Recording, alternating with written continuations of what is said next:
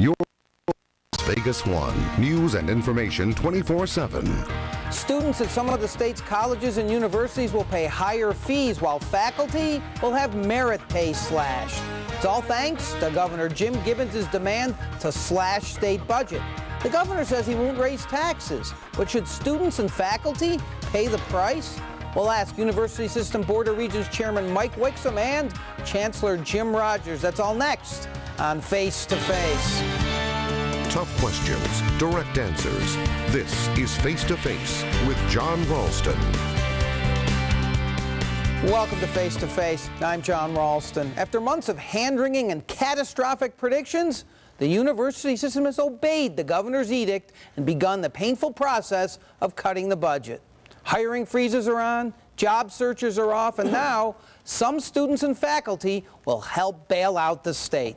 Joining me now, Chancellor Jim Rogers and University Regent Chairman Mike Wixom. Welcome to the program, gentlemen. Thank you. You know, I don't even recognize you anymore, Chancellor. I'm going to show you why, and I'm going to tell you why that is. Because let me show you the guy that we had on Face to Face on October 17th, right after the governor announced 5% cuts. I said, my God, with the amount of money that you're asking for us, it will really hurt us. It will be a stab in our heart. And we're not going to do that. We can't do that. So who was that? Was that the chancellor who cried wolf? Are you the chancellor who's capitulating? I mean, who are you now? You're not the same guy anymore. Oh, I think I'm the same guy. Remember, John, you always have the funny way of setting forth the facts. We were talking funny? Peculiar. Okay. All right. Remember, we were talking about a 5% cut at that time, with no guarantee on where that was going to go, whether it was going to go from 5% to 10% to 15%. And at 5%, looking down the road, based upon what we thought the shortfall might be, we thought it might go to 10 or 15%. It still might, Chancellor. Well, it might. It could. It might. You think the economy's getting better? Do you see signs that the economy's getting better? Well, let's not get into that one at the moment.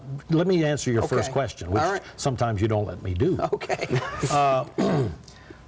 So what happened with us is that we tried to negotiate the best deal that we could. We took a position that this is what we could or we couldn't do. And then the governor, you know, went from 5% to 8%. And as somebody said to me, well, how much better is 4.5% than 8%? I said it may be 5 times better.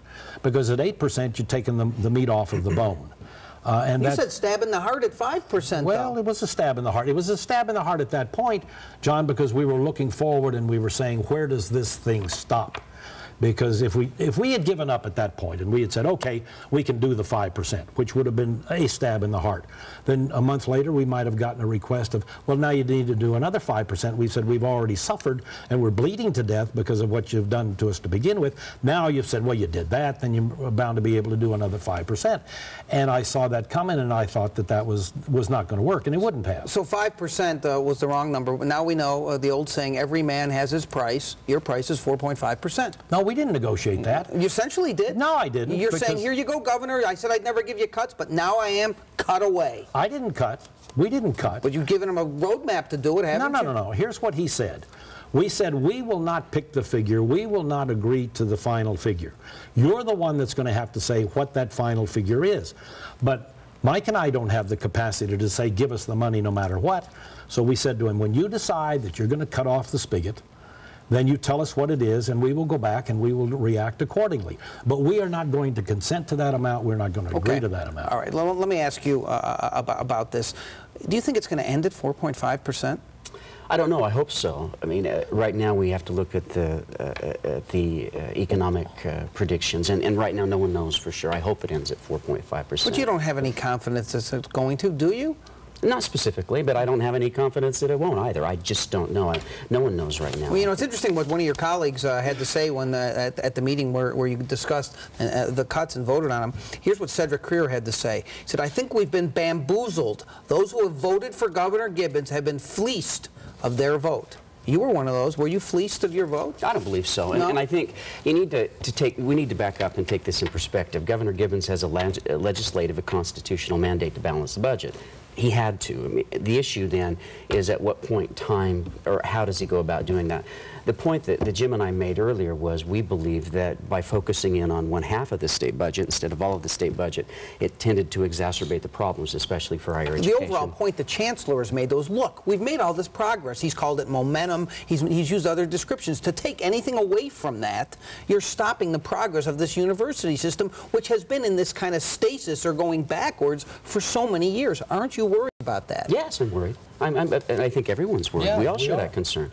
We've made a lot of progress, and it hurts. But, I mean, we don't have any choice, so we're going to go forward and do the very best we can. All right, a lot more to talk about on this, gentleman, and when we come back, we'll see which Jim Rogers is going to be here. Is it the one who's going to get stabbed in the heart, or is it the governor's new best friend? We'll find out when Face to Face returns.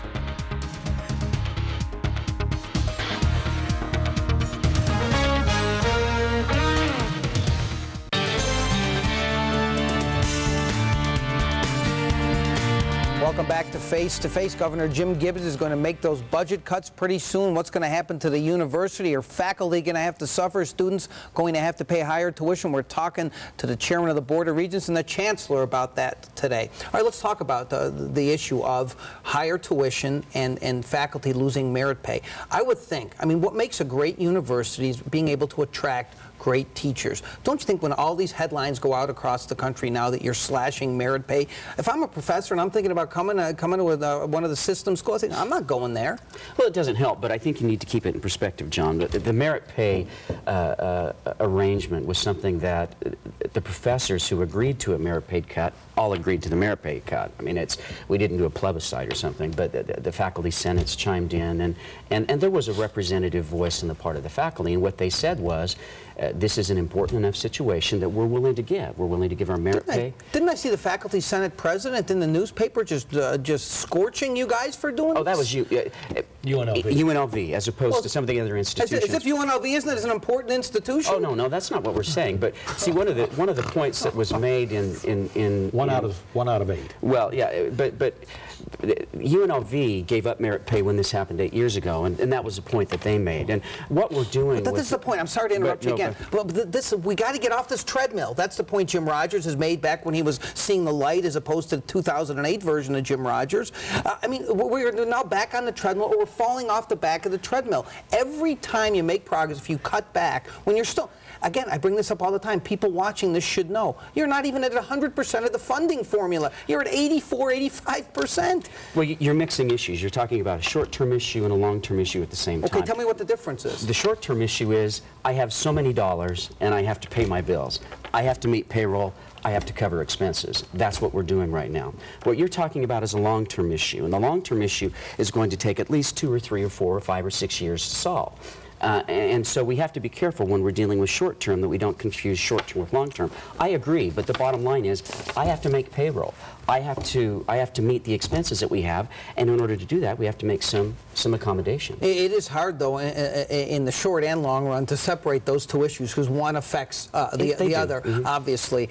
Chancellor, your friends over at the Review-Journal wrote an editorial about your complaints about the proposed budget cuts to higher education. Let me show you what they wrote. They have a slightly different perspective than you do. For months, Chancellor Jim Rogers complained that any reductions in the budgets of Nevada's public universities and colleges would have disastrous consequences for students and institutions now, and businesses and economy down the road. He warned that campuses will be closed, instructors laid off, and classes eliminated. At one point, Mr. Rogers flatly refused to help Governor Jim Gibbons identify places where system spending could be trimmed. Instead of academic Armageddon, higher education, like every other state agency, will suck in its belly and tighten its belt. And students whose tuition is heavily subsidized by taxpayers likely will have to cover a slightly greater share of their educational expenses through increased fees. To some extent, I understand that part of your job is to stand up for the university system, and maybe it's like a political campaign. You have to use hyperbole to make a point. Was it hyperbole back then? Are you really worried, whether it's tightening your belt, the rhetoric that they use there, or devastation, the rhetoric that you use? Are you really worried now about what's going to happen with this system? I mean, you've taken your time to become chancellor, you're not getting paid, and now you're sitting back and seeing it go backwards. Well, I don't know that it's going backwards. As I've said many times, I think we've lost a lot of our momentum. Now, of course, when you're looking at the Review-Journal, they never bother with the facts. It would have been interesting if they had read the 40-page memorandum that we originally sent out describing what would happen at 8%. And it was exactly as I had predicted and what Mike, I think, had predicted would happen. Yes. It would be devastating to the system. When the figures finally came out and we did 4.5%, we sent out another 40 or 50-page memorandum at that point saying, all right, Governor, this is your decision. This is what money we're going to have to cut. This is where we're going to have to cut it. Now, had the people at the Review Journal bothered to read that 40 or 50-page memorandum, they would have seen that there is a lot of cutting right down to the bone. And that I think that while it may not be a stab in the heart that's fatal, I still think it's a stab in the heart. And I think what it does, John, it sends a lot of messages, and you've asked the chairman here about that.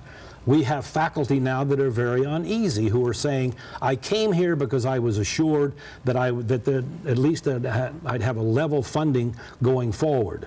And now now the state's cutting it, so I'm going to start looking for another job. We know that we've lost 3 or 4 administrators at CSN because of this. We know, I mean, I talked to faculty members at the law school and other places who are very uneasy about this. So it has a very chilling effect. And what we're trying to do is to keep that together. But over the long run, John, the fact is that the state doesn't provide us enough money, period. We don't have a formula for funding education. Now, I'm not just talking about higher education. We don't have a formula for funding education over a long period of time. There's no long-term vision, is what you're saying. There never is. Let's talk. It's 2 years at the most. We have to take a break. Let's talk more about that and going forward. And we'll also talk about those tuition prices. They're going up, but maybe they can. The Chancellor says that they're very low here. We'll talk about that when Face to Face returns.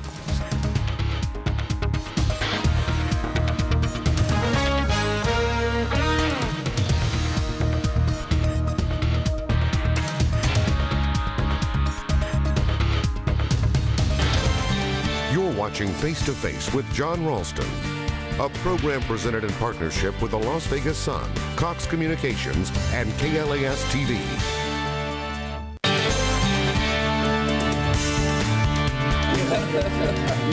Welcome back to Face to Face. I'm Jon Ralston. We have the Chairman of the Board of Regents, Mike Wixom, the Chancellor of the University System, Jim Rogers, discussing the plight of the system. Let me ask you, Mr. Chairman, for some time the Chancellor said, you know, we should just say no. We're not going to give the governor a roadmap. A lot of people think that the governor is acting precipitously, or to use a word that the chancellor used, unpredictably here. 4.5%, 8%, 4.5%, who knows what's next? Why not drain the rainy day fund? Why not call a special session of the legislature and have a discussion of the future funding of the system, the future funding of the state? I guess my question is, you're a separately elected board. Why not just say no? Why not just say no to the governor? What's the downside of doing that? Well, the downside is the governor controls the money. and so we can't simply just say no because he controls the money. But you could say, what I'm suggesting is this, and this is a double-edged sword. You could say, no, we're not going to give you a roadmap on how to cut. Now, the danger of doing that is that maybe then he'll cut something worse than you think he should cut. But the positive side is that you're making a statement. Well, and the point was that the governor really didn't necessarily ask for a roadmap for us. The governor gave us a number. It was our responsibility as a board to create. Is it? Yeah, it is. Is it? It's our responsibility, and I've always believed that from the very beginning of this problem. He writes the checks. Yeah, the governor provides the money. We establish the budget, and we establish how the money is supposed to be spent. And so that's our responsibility, and we took that responsibility, and I think that we met it. Now, what we're talking about now, and I think you made the point during the break, is we have to start thinking about what we're going to look like long term, and what we want to be long term, how we choose to fund ourselves long term, and how we meet what we want to become and how we get to where we want to become. And those are discussions that we need to start to have as a board and as a community.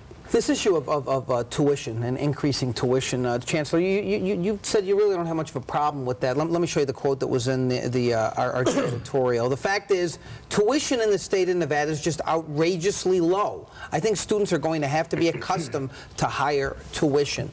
Outrageously low, meaning that you've survived for way too long without increasing it? Well, survival is not being very successful. You know, you can survive without being successful. Right. And what I've wanted us to do, and I think all of the board members have wanted us to do, was to start to develop a first-rate higher education system. And it takes a lot of components to do that.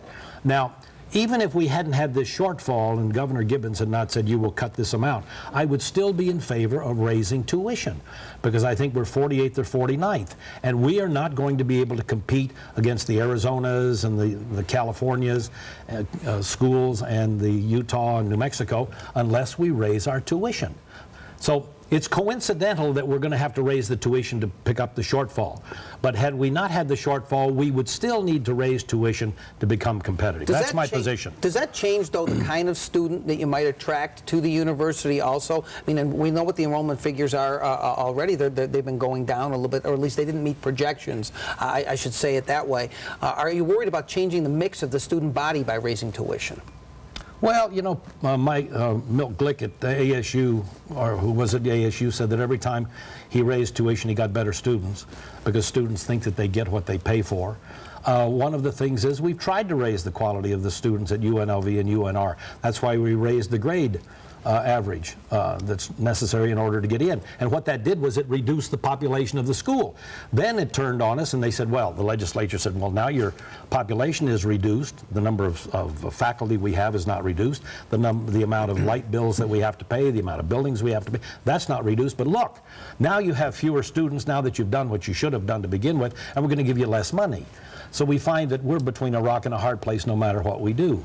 And we've got to take a look at that, John, and stop planning for 2 years. We need to take a look and say, yes, here's where we're going for the next 10 or 12 years, and this is the money we need to have in order to be competitive. Well, you're absolutely right. You know, you and I agree. Let me ask you, we'll finish up this discussion of the tuition increases, Mr. Chairman. Do you think it's being applied fairly in the way it's being done in the system? Because you could say that there's some unequal application of this. Maybe you should have done it a different way. Well, first we need to make sure that we've got our terms defined correctly. We're not talking about a tuition increase. We were talking about a fee surcharge, and that's very, very different. Those are two different animals altogether. What we did allow the systems to do, the institutions to do, is create their own solutions and to give them the flexibility to solve their problems at an institution by institution basis, because each of the institutions have different situations. Very different. Right. Very different. So a cookie cutter fix for all of them wouldn't work, and that's why some of the That's what the governor's doing, isn't he? A cookie cutter fix? Isn't that what you're saying? No. Okay. That's a different animal. But what I'm saying, to say that later. what I'm saying is that the situation at UNR is different than the situation at UNLV, and a solution that may work at UNR may not work at UNLV. And so what we wanted to do was allow the institutions the flexibility, and that's why some institutions came back with a fee surcharge and some did not. I want to make sure that that's absolutely clear. But for a successful system to work, and Jim has made this point before, there are really three components to a successful financial formula. One is tuition, one is state funding, the other is private donation, and all three have to be part of, of this formula. Well, we'll have one more segment left, gentlemen. When we come back, let's talk about that longer-term problem and what you do about it. How do you think beyond just the short term and talk about the long-term health and vibrancy of the university system? Back in a moment.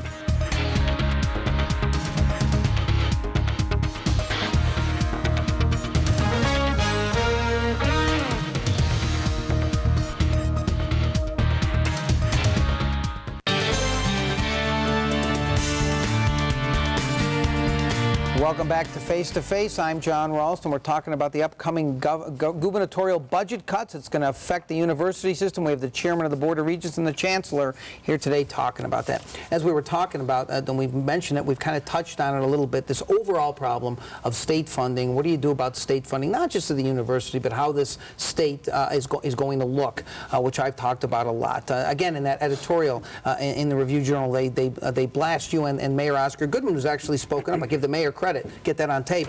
And others want to fix the tax structure. Mr. Rogers, Mr. Goodman, other state Democrats, and a handful of Republicans just want more of your money. If they were really in favor of a fixed, restructured, stable, or overhauled tax structure, they'd be calling for cuts in gaming, sales, and property taxes to offset any new taxes they hoped to impose. Gentlemen, at some point we are talking about money, and we're talking about increased funding, whether it's for education, lower or higher, whether it's for health care, whether it's for roads. We need more money. But when you have those kinds of voices out there, Chancellor, and the Review Journal, I think, speaks for a lot of people who say, hell no, I don't want any more taxes. We don't need any more taxes. What are you going to do?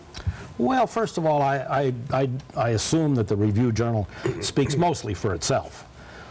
because I think that they really don't have the community's interest at heart. And I've said that many times. I know, but don't you think there's a lot of people out there who think that, you know, you guys waste money, government wastes money? There's no question about that. Yeah. But somebody like the Review Journal can do that. They can suggest to everyone that there's great inefficiencies, that there are many inefficiencies in the higher education system. I've been there for 3.5 years. I haven't found them. And if I can't find them, they probably don't exist.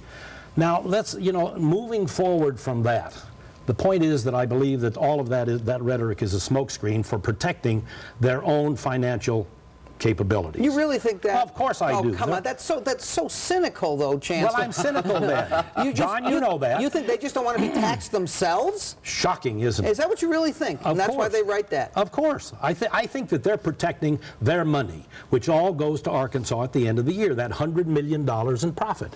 So let's get on with what really needs to be done. You see the community leaders like the Terry Lannies and Oscar and Don Snyder and others saying, look, these 2-year fixes don't work because they don't fix anything. We put a Band-Aid on it and we got the same problem 2 years from now. We need to take a look at the overall structure. Now, I'm no economist, you know that. But I can tell you this, that what we're doing now doesn't work. And unless somebody sits down and says, these are the people who have done well in this state and should pay their fair share, and the money is here. When you take a look, John, and you say, the per capita household income in this state is 2nd or 3rd in the United States, and our education is 49th, what in the world is going on there? We need to bring those two together. Let's let the chairman jump in here. Did you agree generally with what the chancellor's saying here? Well, generally, but I think we have some work to do before we get to that point. And Senator Raggio, who knows as much or more about the tax structure in this state as any human being alive, sat down, as you know, a few months ago and said, we really need to take a look at what our tax structure is. He's a conservative Republican. He is. And he says it needs to be done. Well, what he's saying is, and this is a very significant point, and he caught a lot of flack for this, and I think unfairly, what he's saying is we need to look at our tax structure, and I think we do, because... We keep looking at it and reaching the same conclusions. We've had so many studies. I've been here for almost 25 years. I've seen 3 or 4 of these. They all say the same thing. Broaden the tax structure. But what we've missed is this element, 2 elements, really. The first thing we need to do, and you and I had this discussion with Jim during the break, is we need to look down the road and say, what do we want to look like as a state? What do we want to be? What are the trade-offs? What do we want to accomplish? And then we have to look at our tax structure and evaluate as a state, does our tax structure allow us to meet those objectives? I'll give you an example. The Las Vegas Convention... I got to cut you off. Okay. I'd love to hear your example, but we are out of time. You know what? We're going to fix this state eventually. The 3 of us together can do it. What do you think, Chancellor? Well, I think there's no question about that. Gentlemen, thanks for coming on the program. I appreciate it. Thank you. If you want to contact me, you can email me at ralston@vegas.com. Call me at 650-1976. You can also click on a whole bunch of websites. The program schedule is available, LasVegasSun.com. You want streaming video? Go to LasVegasNow.com, and you can check out everything I do right there on RalstonFlash.com. On the next Face-to-Face, Congresswoman Shelley Berkeley is jumping on the Hillary Clinton bandwagon. What prompted Berkeley to test the strength of her ties to her friends at the Culinary Union? And can Berkeley's endorsement help Clinton win Nevada? We'll ask Congresswoman Shelley Berkeley about that, her recent trip to Iraq, and much more. That's all on the next Face-to-Face.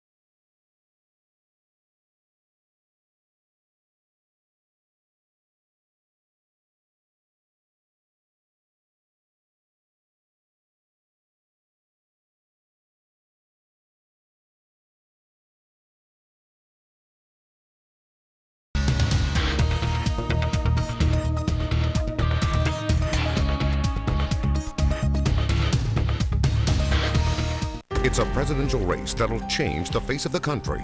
On January 19th, Las Vegas One will take you there as sparks fly in the Democratic and Republican caucuses. Start to finish, Jeff Gillen and our team of reporters are covering every angle with the latest race results live. And the I-Team's Jon Ralston and George Knapp bring you in-depth analysis. Don't miss a minute. You can see it all beginning Saturday, January 19th at 9 on Las Vegas 1 or streaming live on our website, lasvegasnow.com. This January, CNN gives you one last chance to see every candidate before Super Tuesday, a 2-night-in-a-row live television event.